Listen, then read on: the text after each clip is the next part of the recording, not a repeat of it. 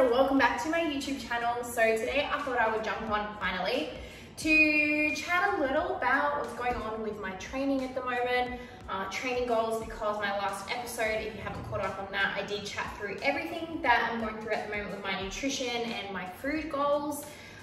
And it was WBFF on the weekend, so that gave me a huge boost of motivation, just seeing everyone in their most incredible physiques, and also to those who won their pro cards, which is super exciting for them. So that definitely gave me a little extra wave of motivation and got me thinking about prep again, which is slowly creeping up, slowly, but also not until October time. So yeah, I thought I'd chat to you guys about my current off-season training regime and what my goals are at the moment. But before I do that, I wanted to show you guys through my current Substack top-up, which just arrived in the mail. So basically, every morning I have been having this little concoction with a big like full shaker of cold water. Definitely helps me get that first little boost of water in my morning as well. But we've got mango passion fruit and mango pineapple flavor collagen, and then my greens powder, and I mix those together and they taste pretty delicious, to be honest. You wouldn't have ever thought that this is a greens powder, and it's sweetened with stevia as well. So I really like this for a greens powder. I normally have that first thing with my probiotic every single morning. So I've got a top up of that, current, and this has been my go-to protein for a while now, but this is just the chocolate fudge ball one. So I have this with everything, smoothies, overnight oats. Speaking of, I'm about to have my overnight oats in a second, which I'll show you guys. OxyShred, I have OxyShred still pretty much every morning. Some mornings I wake up and I have like a black coffee. Other mornings I wake up and have an OxyShred, or most mornings I wake up and just have OxyShred. And it just gets me moving for the day, especially if I do get up and do a little bit of walking or cardio or anything to start my day. Next, got to show you guys what is next. So pre-workouts, normally I would mix it up for pre-workouts, guys. I'm always going between A and B depending on kind of how I feel for the day. If I'm looking for a really hardcore pre-workout before like a big leg day, I would normally go for Total War. But this one, just to warn you girls, gives you the tingles everywhere. It's pretty strong. So unless you like that kind of effect, Total War is probably one to stay clear of. And so on other days, basically, I like to have, I don't know if you guys have seen, but I've had C4 cans for quite a while. But my girlfriend Gina came up and she got me a little addicted to bangs, which I had never had before prior to her convincing me to try one. So what is good about them is the flavors, to be honest. There's so many yummy flavors. And I do have to say, compared to a C4, this is actually higher in caffeine, guys. So this is pretty intense if you're gonna go down for a whole can. Sometimes I even just have like half at a time. I don't finish a whole can in one. But anyway, I got a whole slab of those to get me through the next month. So yeah, that is my current top up from Elite Subs. Of course, if you guys want to buy anything from Elite, and they do everything, I have a code which is AliceJ. Okay, so currently, I will remind you guys of what I'm currently doing. I'm sort of on a maintenance phase with my food. I was definitely planning to go into a surplus phase. I think that's what I said to you guys last time I had a chat with you guys as well. But I did kind of increase my calories slowly. And I was planning to really try and push them up, which is probably what I should be doing. But I have a couple of very, very important events. My best friend Gina is getting married. We have her wedding in a couple weeks. I do have a bridesmaid dress that I actually have to fit into and want to feel comfortable in. So I haven't been pushing the limit with my surplus phase at this point in time. I've kind of been staying within my comfort zone and just maintaining things. So we'll see. Maybe when it comes closer into June, I'll push it up, you know, and really go for it just before I come into cut down for the next show. We'll see how we go. I do feel like I'm making really good progress anyway with my training and feeling really good. So currently I'm back on the overnight oats in the morning. So kind of been doing like one big meal, like this is like at least 500 calories, waiting for it to digest, like an hour to an hour and a half at least, and then going to do my training session. Today I'm actually training legs and Christian is going to be filming for me. We're going to be doing some content together, so that'll be fun. So yeah, I thought I'd chat to you guys through what my goals are with my training, but right now I need to eat this. I don't know if you guys have noticed, but I've actually moved my desk into our living room. I was in the office for a couple of months and there was something about being in a combined small space that I just I don't really like it. I don't know why. We've moved around so much in the last few years. I've been used to working from cafes, on coffee tables, by the pool, and I just find that I really like having my work desk out in the open. So currently Warren has the office to himself, which he absolutely loves, and I am out in the living room. So I thought I would take you guys through what's in my overnight oats because they're actually really good. This is not a staple overnight oats for me because normally I will always have my protein powder in my overnight oats. But recently I've just been trying to get more of my daily protein through lean meats.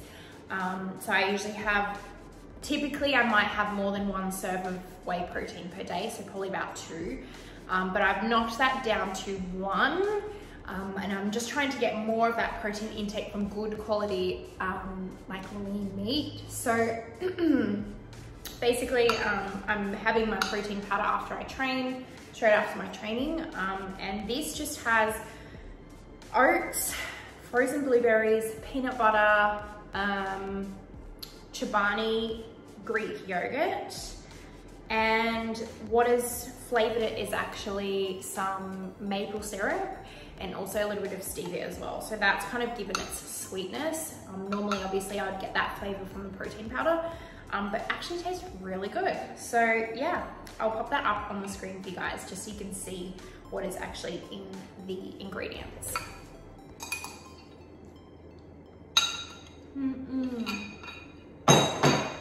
So I'm off to train in about an hour or so, but basically my current split at the moment, I have been training 3 lower body days, 1 full total upper body day, which is meant to be more of a maintenance lightweight style circuit. And then I'm doing about 2 hot yoga classes per week. They are 1-hour hot yoga classes. So my weekly schedule looks a little like this. I've got Monday evenings, I usually go for a walk and then do an hour hot yoga. Tuesday, which is today, I've got a big lower body session of glutes and hamstrings, plus I will aim to get some steps in, which I did this morning. Went for a little beach walk. Wednesday is a complete rest day, and I'll usually do a yoga session on that day as well for an hour. Thursday, legs, glutes again, number 2 for the week. Friday, rest or upper body circuit. And then Saturday, lower body glutes and hamstrings again. Sunday, rest. So that's kind of what my week is looking like. So with my training, basically, the hardest thing for me over the last few, actually, I was gonna say a few months, but really it's been years since my last comp, has been to be very specific with my training. So normally I would go in and do, I think everyone is kind of like this. You want to go in and do all the things that you absolutely love to do. But when it comes to composition, actually refining your physique, especially when you get to a certain level, like it's not just about growing everywhere, and it's more about fine tuning your shape. And to do that takes a lot of manipulation of your programming. So for me, I've had to be very strategic around what exercises I'm doing, particularly with my upper body. My last feedback from my latest show was that basically not to gain any more upper body muscle at all. It also comes down to your specific shape as well. So overall, I am very broad across the shoulders. I have really broad shoulders. So for me to gain real big delt caps does not really fit in with the bikini category with WBFF. Because my shoulders are already so broad, actually works in my favor to not have big delts. So shoulders is something that I definitely steer away because I don't want to bring too much more width across the top of myself. My back basically has developed over the years of doing powerlifting, lots of heavy lifting with squats and deadlifts, and mainly deadlifts. My erectors, bottom of my spine, my traps, and my back is basically quite built in that way. So that's another thing that for me is all about just kind of maintaining and not growing any thickness or growing any thicker through my back at the moment. So yeah, my upper body training days are more so surface style, lightweight. Sometimes I do like a cheeky back day or a shoulder day, which I can post on my Instagram just to share some of the workouts from my app and in some of my programs. But those will generally be once in a blue moon. So most of the time it's very total upper body days. With my lower body, like I've always been a little bit more quad dominant. My quads have kind of been at a good place in both of my shows previously, and so the biggest goal for me right now is to actually match my quads, match the strength of those quads with my glutes and my hamstrings, which for a long time has been very, very hard for me. That's always been my pain point, growing my glutes. And although I must admit for many years that was just due to, you know, not programming properly, not eating enough food. So I've really been trying to work hard to bring up my hamstrings and my glutes over the past few years, which has meant very specific training for me. The thing is, like, if I was to go in and just do what I love, like leg presses and heavy squatting, none of those things are really going to benefit fine-tuning my physique at the moment. So everything is very, very specific. So a lot of the stuff that I'm doing at the moment is quite isolated because I'm not looking to grow size as much, but more so to really grow more shape in certain areas. So I have been doing my own programming for the last year or so, really enjoying it, and I'm definitely tracking my progress, taking photos, measuring my glutes to see that things are going in the right direction. I'm pretty confident that I'm definitely going to make some big progress in those areas in my next show, but of course it's always a little hard to see to what extent really the progress you have made until you compare your two-stage photos when you're in that lean condition. So I'm excited. But yeah, basically that's what I've been doing with my training at the moment. I'm absolutely loving the 1 hour of hot yoga. I did Bikram yoga for a little while, and I was just struggling with the fact that it was a 90 minutes of sweating and hot yoga, which for me was just a little bit too crazy. Like 60 minutes in was enough for me. Because, you know, of all the other external factors in training that I also had, but also just dehydration levels as well. So I found a place here close to home that does kind of like an adaptation of Bikram yoga. They do flow classes, and then they do one that is basically a 60-minute shorter version of Bikram. And so that has been perfect. Absolutely loving it because those classes are actually really challenging. It's also, for me, helping me to connect a little bit more, be more present, and, you know, really actually take that hour in time to focus on my breathing, and all while actually getting a really challenging workout as well. So I'm really loving that at the moment. I do feel like it's kind of complementing my training, especially, you know, being so heavy lower body focused. I'm actually getting a little more upper body strengthening and posture work in the yoga classes as well. So that's really it. That's my current training split. That has been my split for a long time now. I usually follow the same exercise, the same training program for at least 8 weeks at a time.